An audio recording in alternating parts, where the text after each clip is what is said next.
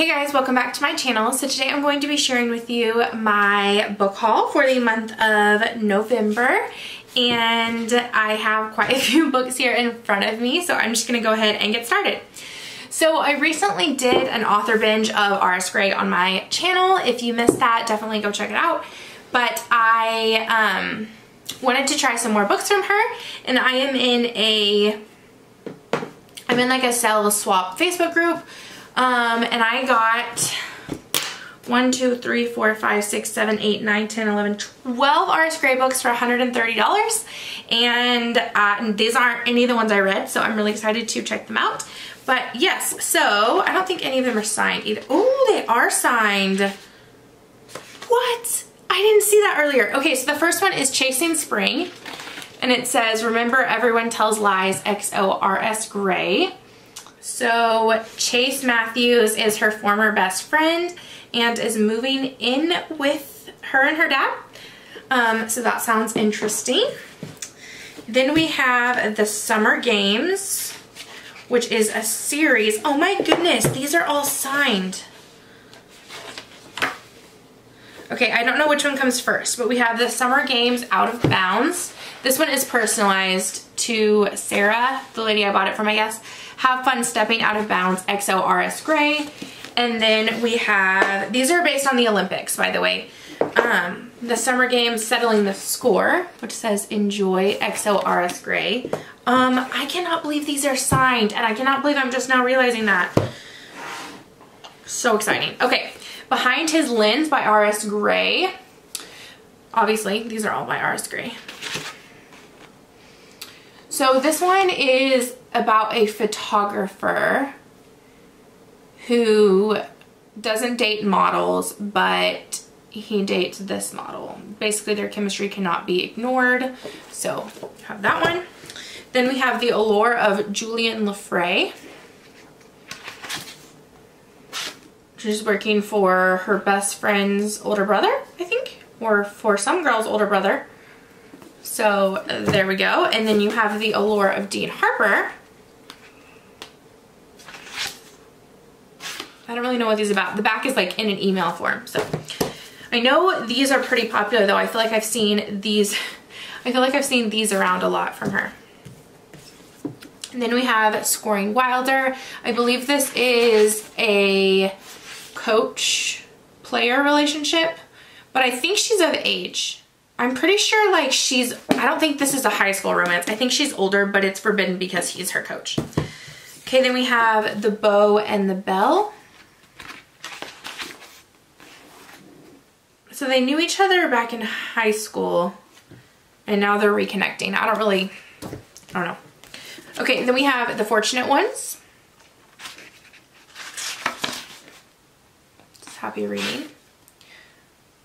Oh yeah, so they work at a country club. There's The Fortunate Ones, and then there's The Rest of Us, the waiters, the caddies, the valets, and the cabana girls. James Ashwood is a legacy member at the club. He's a tech mogul and Austin's most eligible bachelor. Oh yeah, a lot of these I think take place in Austin because R.S. Gray lives in, or no, a lot of these take place in Texas because R.S. Gray lives in Texas. I think she lives in Dallas, which is fun. He asks her to sit down at the bar with him and basically introduces her to his decadent and wild world. Okay, then we have The Fox and the Hound. Stay foxy. Dr. Adam Fox takes up residence as the town's new vet. And it's not long before every housewife in Hamilton is dragging neglected tomcats in for weekly checkups. Oh, this is fake dating. He wants her to play his girlfriend at a family function and he'll hire me as his real estate agent. The day he pins me to the wall and silences me with a kiss, the line between reality and ruse begins to blur. Every teasing touch brings me to my knees. Every kiss promises more. It looks like my hot mess of a life is about to get a little hotter. That sounds super fun. Okay, then we have Anything You Can Do. Welcome to Hamilton. This is an enemies to lovers, I think, but they've known each other since high school. This is the one I've been seeing on Instagram a lot, like lately, like this month. I feel like a lot of people have been mentioning this one, so definitely excited to read that. And then the last one is A Place in the Sun, which is not one that I've ever seen from her. This says, enjoy your place in the sun. Georgie's mother is trying to matchmake her, so she flees the country to Italy. She plans to lie low until she wakes up in a bed that belongs to the most romantic looking man she's ever seen. It only takes a few steamy nights for her to realize that sometimes running away from trouble is the best way to find it. Okay, and then also from that Facebook group, I got Cocktails, a Cocky collective. This is an anthology, but it has been, like, it was limited edition, I guess you would say. It doesn't exist anymore. I'm not sure whose autograph that is. But there are, oh, they signed at the beginning of their stories. Okay, so here's Dylan Allen. Then we have Jana Aston. Whitney Barbetti is in here, but is not signed. Same with Sawyer Bennett. Same with K.F. Breen. Then we have Ruth Clampett. There's a lot of authors in here. This might take a hot second. L.H. Causeway is in here, but it's not signed. Amy Dawes. I want to read all these stories, but I'm afraid that a lot of them are like a novella that goes within the series, and I need to read the rest of the series first so I don't spoil myself. Mariah Dietz is in here, but it's not signed. We have B.B. Easton, Jasmine Jerjamin Eve is not signed. Neither is Emma Hart. And we have Stacy Hart, Jessica Hawkins. Sorry, I don't know if y'all care about this. I'll put a timestamp for when I'm done going through this with all the signatures if you don't care. Julie Johnson is not signed. Neither is Karpov Kinraid or Adriana Locke or Lex Martin. We have Allie Martinez. Somebody just parked in front of my house. Katie McGee is not signed. Neither is Corinne Michaels. We have Liv Morris. Red Phoenix. I have never heard of that author. Red Phoenix. I'm assuming that's a pen name, right? Daisy Prescott. Jessica Prince's story is not signed. Then we have Megan Quinn. Penny Reed's story is not signed. Neither is C.D. Reese's. We have Julie A. Richmond. Alethea Romig. Kennedy Ryan's story is not signed, but I feel like this might be her at the beginning. It looks like a KR. Kylie Scott. Sierra Simone's is not signed. Tara Civics is not signed.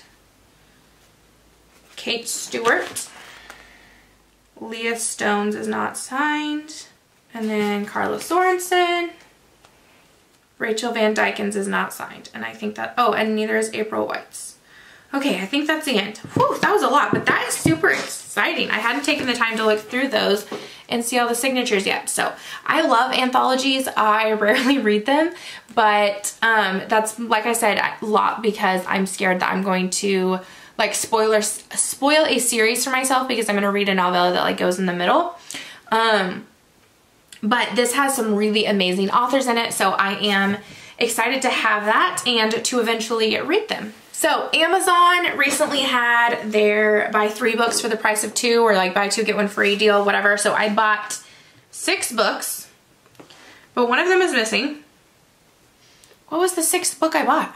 I know I bought 6 because it was buy 3, like buy 2 get 1 free. Okay, anyway, here's what I have with me. I can't remember what the other one was. Crazy Stupid Bromance. I've already read this, absolutely loved it, but I read it as a NetGalley ARC, so I wanted a physical copy. After I Do by Taylor Jenkins Reid. I have not read this one, but have heard really good things about it, so definitely excited to read that. Regretting You by Colleen Hoover. I have only read Ugly Love by Colleen Hoover, but definitely want to check out some more of her books.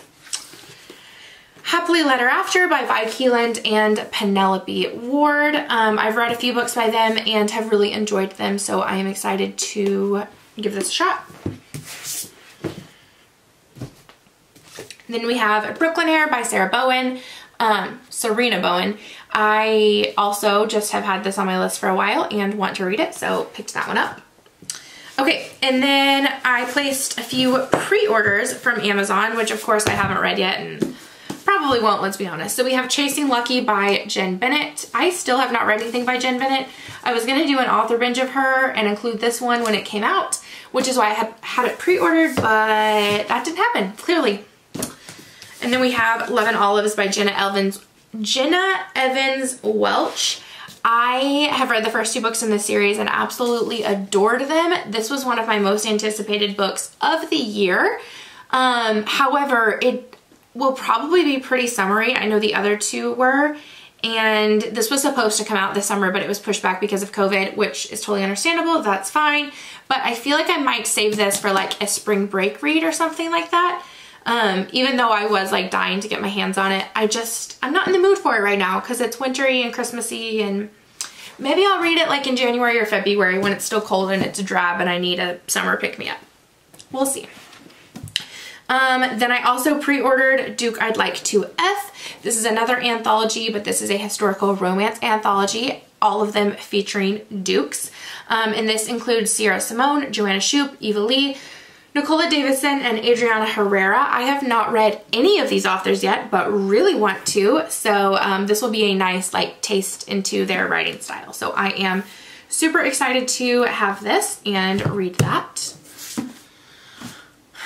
Okay, and then some other random books I got from like Half Price Books and stuff. We have Chasing Christmas Eve by Jill Shalvis, Hot Winter Nights by Jill Shalvis, Listen to Me by Kristen Proby. I think this is, it's either the first or the 4th book in the series, and I was missing it.